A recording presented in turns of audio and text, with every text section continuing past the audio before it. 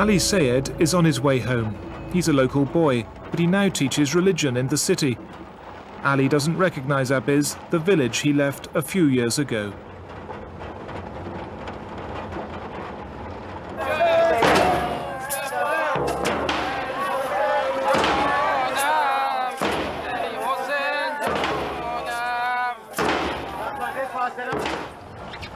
On the road home, Ali sees his two brothers, Hossein and Muhammad.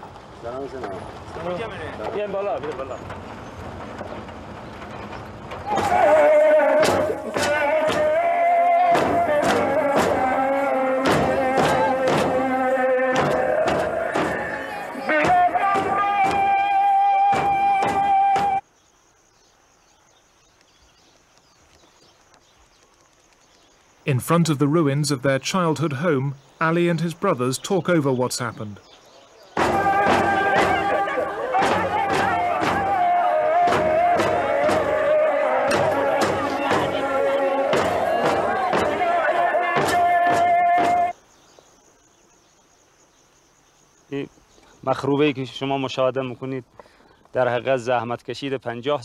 The ruin you can see here was my parents' house, and now that's all that's left of it. Just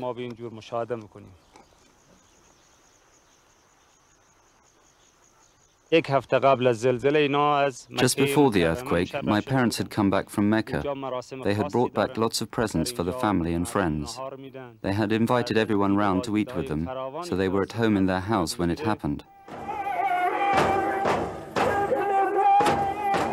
It took just 10 minutes on that fateful 10th of May to destroy Abiz completely, including the home of Ali's parents. The quake that shook eastern Iran killed 180 people in this village alone.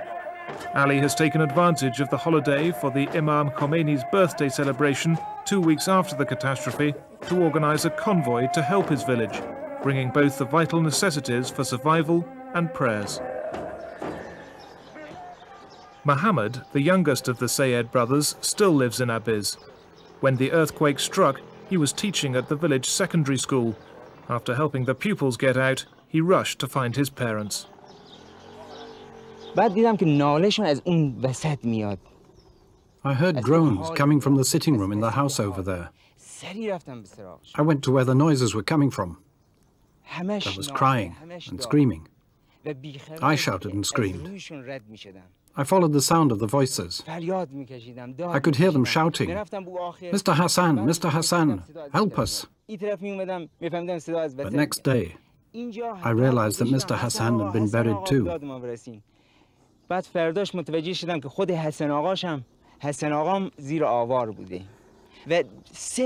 I ran round the place 3 times, looking everywhere.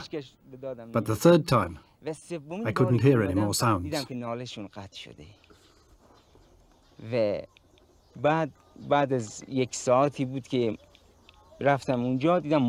And an hour later, when the staff from the school came, we got my parents out. They were lying facing Mecca.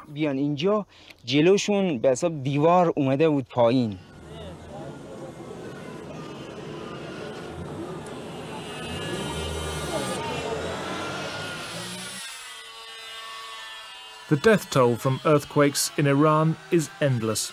10,000 dead in 1968, 25,000 in 1978, 40,000 in 1990.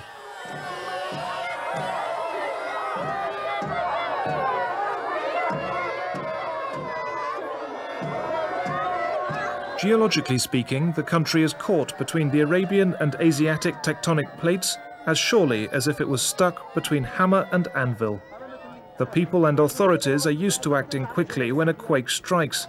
The Red Crescent Society coordinates national aid.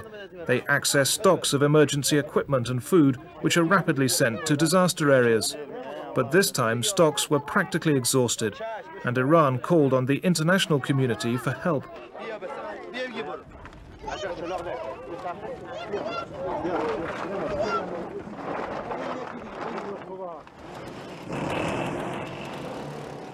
Michael von der Schulenberg of the United Nations Disaster Response Plan for Iran coordinated the international aid effort. If you ask me what the role of the United Nations here in Iran is, I would say that to provide a framework for the international community to provide assistance faster and more effectively. That is the main contribution. Iran has a lot of experience of dealing with disasters, particularly with natural disasters such as the recent earthquakes, and they are very effective in responding. And I think we have to adjust our work to the country requirements. I think we are not here to be seen. I think what we are doing here, we're working very closely with the National Disaster Task Force.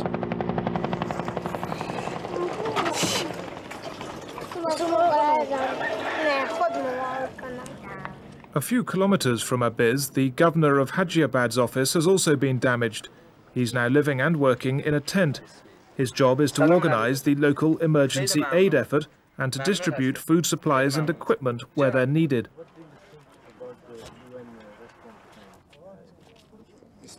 This time it's a woman living alone with her wounded son who's come to ask for a tent for shelter from the bitter wind and cold. She's had to wait 2 hours, but she's got what she wanted.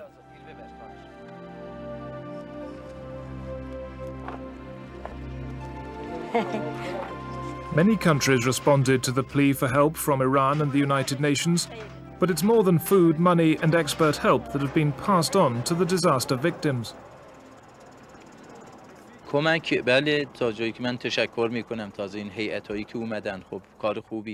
wish to thank all the countries and all the organizations who've helped us. They've done a great job.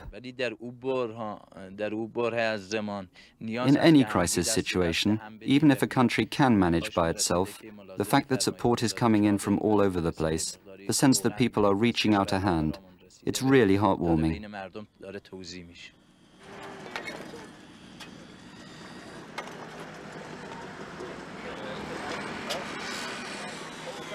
And the people of Abiz and Hajiabad who've lost loved ones really need support as they dig through the rubble, hunting for traces of personal possessions, a photograph, anything useful that can be saved. It's not just the houses that have crumbled here, it's the economy of the whole region.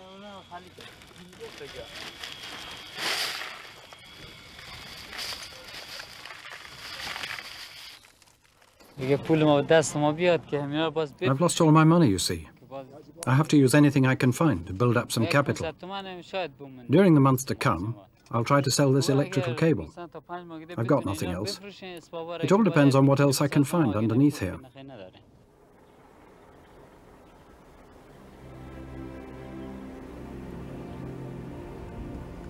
Shur, a small village in the north, suffered a similar catastrophe just a few months before Abiz and Hajiabad. 15 people died in the tremor that hit this area.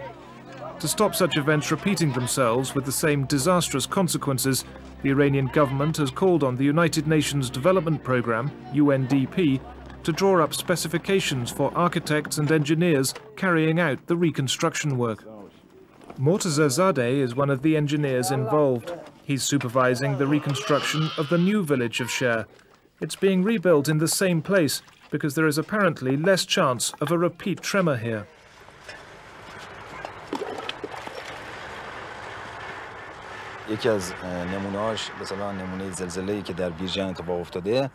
Before, when there was an earthquake, houses built out of reinforced concrete and steel were completely destroyed.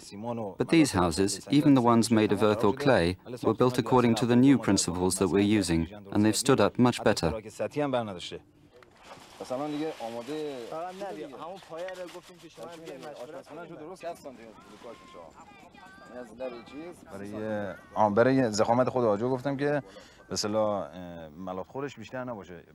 I've told them to make sure that they don't make the cement between the bricks too thick. So when you look at the house from a distance, the walls will look nice and uniform.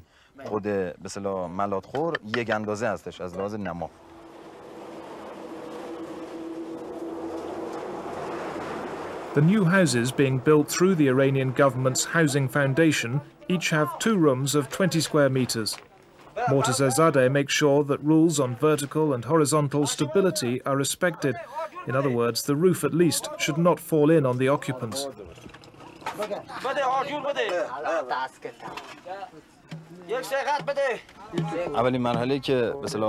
The Iranian government provides financial support for earthquake victims. It's done through the Housing Foundation. The victims are given 2 million rials, part of it paid directly to build a new house.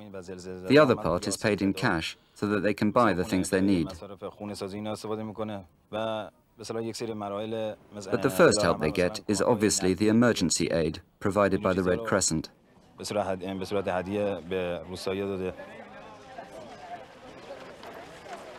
In makeshift schools set up in tents in the villages hit by the quake, classes have restarted. Compassionate the merciful. We want the government to rebuild our destroyed house, to rebuild our agriculture. There's a strong sense of mobilization and action in Iran, and an even stronger sense of solidarity. No one denies it. Certainly not Mortaza, who sees the way the villagers are working together to rebuild their homes.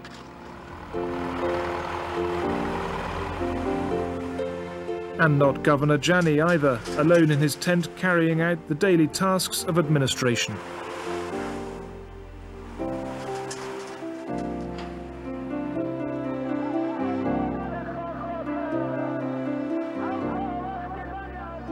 Still less Ali, his parents dead, who's come to help his brothers and sisters in the village of his birth.